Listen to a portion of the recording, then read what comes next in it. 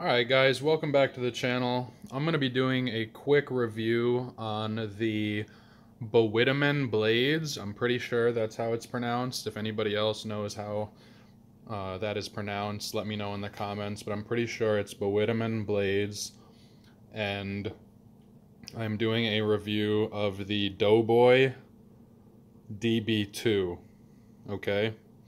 So if you guys haven't heard about these, this is a project that was done by this gentleman right here, Andrew Bawidamann, where these are kind of like a set of double brass knuckles, but they're fashioned after the famous 1918 World War I trench knife. So on the World War I trench knife, you had a full brass knuckles guard and then a blade.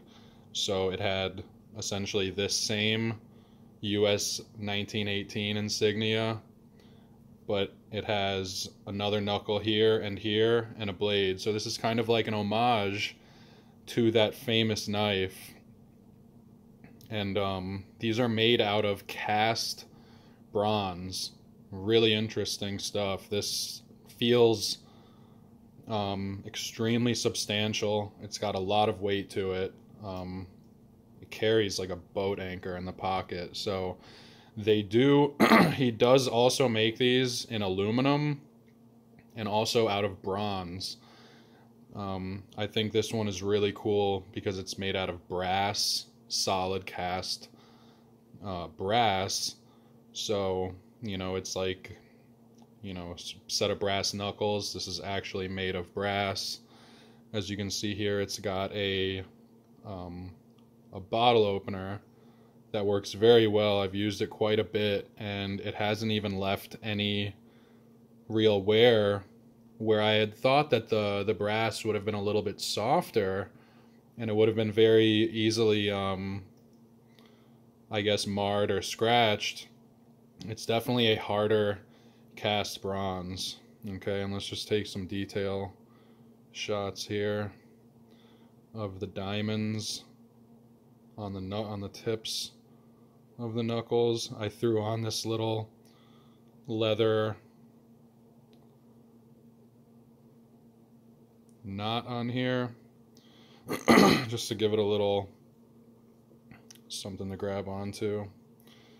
As you can see here, it's stamped AB for Andrew Bawidamann. And yeah, this is how it comes. So it comes in this bag here. I got this from Monkey Edge.